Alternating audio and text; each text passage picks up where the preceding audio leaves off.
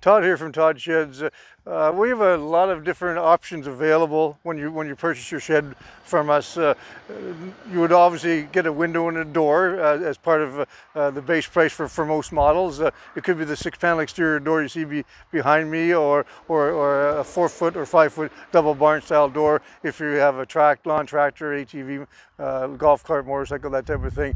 But there's so many different things available.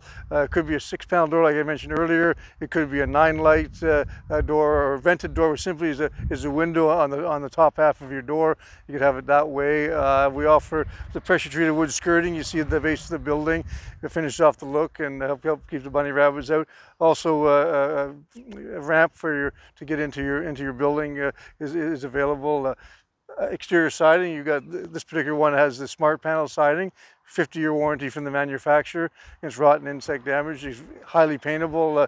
It's got a nice raised wood grain pattern, so you can use that. That's the most common exterior siding. Then you have your vinyl siding, whether it be horizontal or vertical siding, as an upgrade. It comes in various colors. And then you have what's called can axle siding, and it's basically a horizontal wood siding with the wood grain pattern in it. That's also a nice upgrade.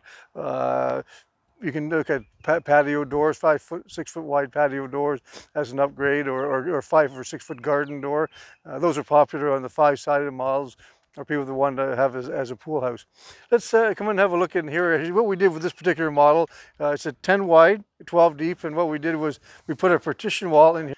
So what we did with this model, as I said earlier, is 10 wide and 12 deep. We simply put a partition wall in here so that separates this space for general storage, and you'll see in a few moments the other side is to put your lawn tractor, your ATV, motorcycle, that type of thing.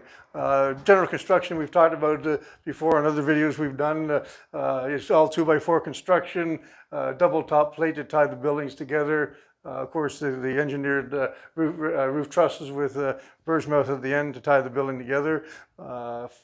Walls are screwed with deck screws, 3.5-inch deck screws to the floor. Same with the corners. The way they come together, 3.5-inch deck screws, basically tying the whole building together and making it a good quality build. Why don't we go around and look at the other half of this building, and I can show you what's available over there. On this side, of course, as I mentioned earlier, this is 12 wide, this particular. Normally we'd have a ramp here. It would be a 4-foot ramp. This is a 4-foot double barn style door, and of course this would be the other side of the partition wall we put in.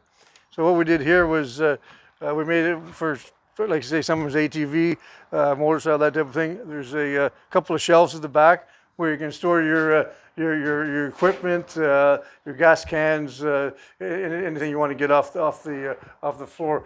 You notice that we don't have the wall going straight to the ceiling. There's a reason for that. It helps ventilation. It separates to 2 spaces, but it helps with ventilation. The door could be a 5-foot double wide door. This particular one is 4 feet, but it just gives you an idea what different things you can do. So reach out to us, and we'd be more than happy to talk about your next project.